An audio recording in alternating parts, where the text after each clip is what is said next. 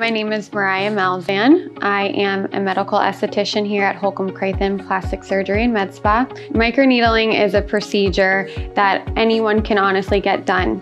It helps a lot of different skin issues that some people are struggling with, whether that be fine lines and wrinkles, pigmentation, textural issues, and so the range is very wide as far as what this treatment can do for your skin. It is a collagen induction therapy, which means that it's going to stimulate your collagen and elastin in your skin through little microchannels. It's the needles that'll be puncturing the skin. That's why we have you numbed. But that stimulates that collagen and elastin, which is like the fluff and the tightness of the skin. But treatment doesn't take very long, 45 minutes to an hour. You're pink for that day, pink maybe a little bit the next day as well, but nothing that makeup can't cover up. You might have a little bit of peeling, and that's about it. And so that's why it's nice. A lot of patients choose this treatment because it's going to give you results, but your downtime is like maybe 48 hours to 72 hours. It's a very simple procedure. We would just put a topical as far as our glide goes of what we're actually going to push into your skin through those needles.